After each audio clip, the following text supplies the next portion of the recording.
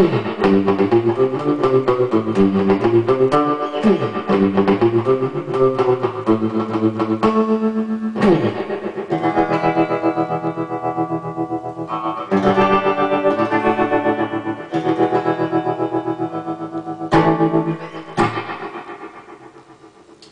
me preface this by saying that I am not really a guitar player.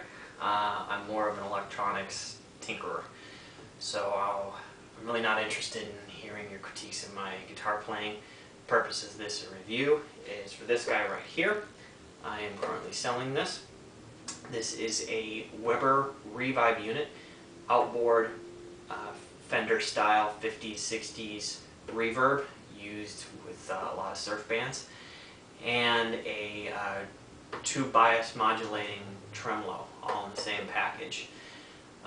Rather than using this in a head style cabinet, what I did is I mounted it in a Fender 5E3 Deluxe cabinet that I built, just because I had it laying around and I thought it'd be kind of cool to use this in a speaker cabinet. If you're like a lot of folks, you tend to go through amplifier heads more than you would effects units. So this gives you a stable effects combo package, which you can use then, for example, I think ideally suited would be some of those smaller lunchbox style heads. You mount this on top of it. Then if you decide that you want to change your amp head, no problem. You don't have to sacrifice the inboard reverb and tremolo that might be in that amp head, because you've already got something right here.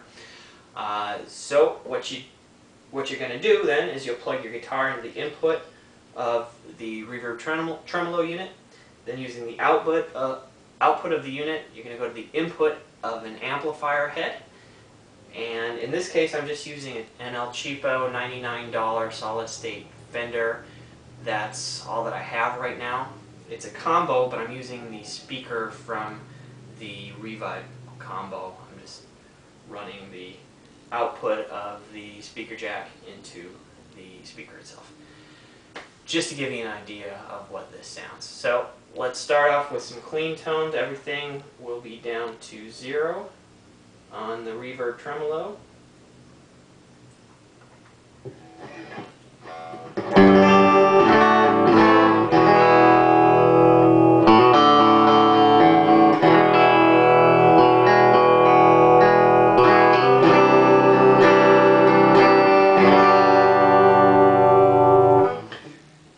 I also apologize, I'm in the middle of restoring this guitar.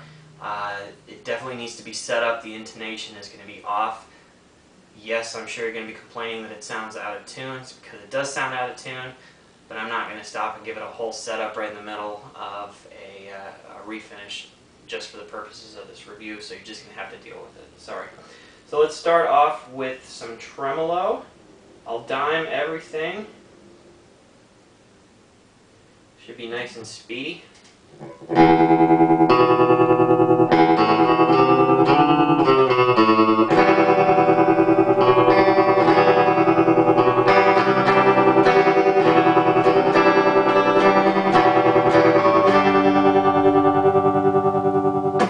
Again, I'm not thinking of anything that I'm playing, I'm just sort of playing. I'll slow it all the way down, and I'll keep the intensity up. With bias modulating tremolo, this is why people tend to migrate towards it, is you get a nice, gradual, slow sound rather than a sharp cutoff with the slower speeds.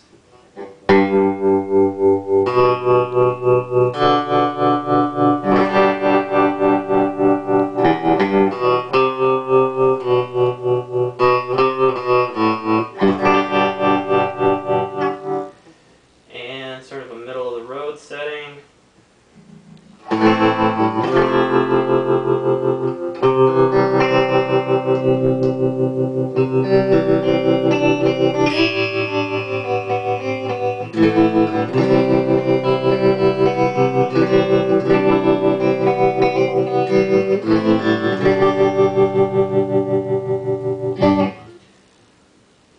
We'll turn the tremolo down, and let's do a sort of middle of the road reverb setting.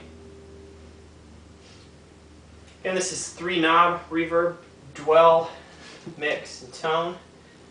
I've got the dwell at about a 4, mix at about a 6.5 or so, tone at about a 4. Let me turn that tone down just a hair, and I'll turn the mix down a hair as well.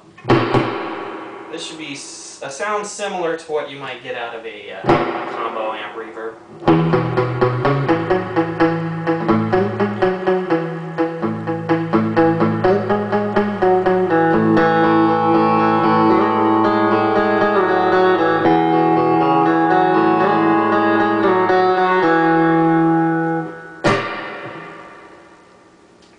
Let's turn everything up to 6 or so. I'm going to get kind of a little bit grungy, surfy here.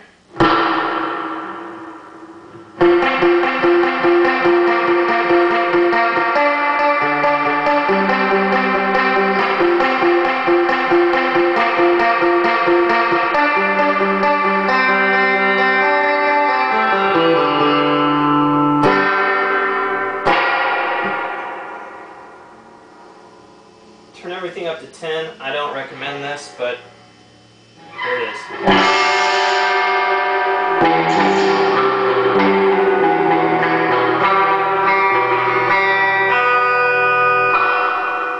Wholly unusable with P90s if you're playing with a heavy hand, but if you lighten it up a little bit, maybe you can get some usable sounds.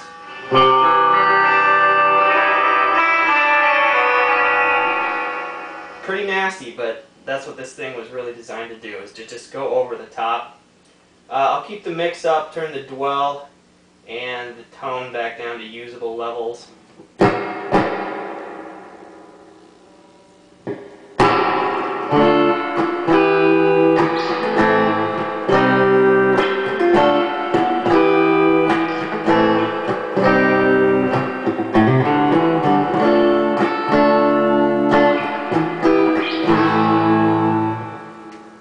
And let's throw in some Tremolo.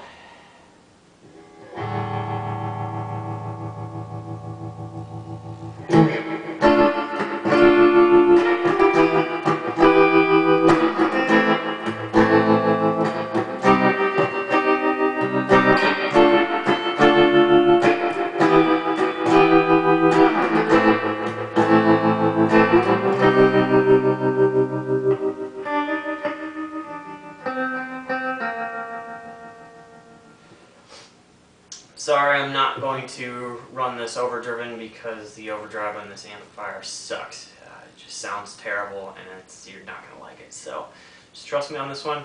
That's it in a nutshell. Hopefully you enjoyed it. Happy bidding. Thank you.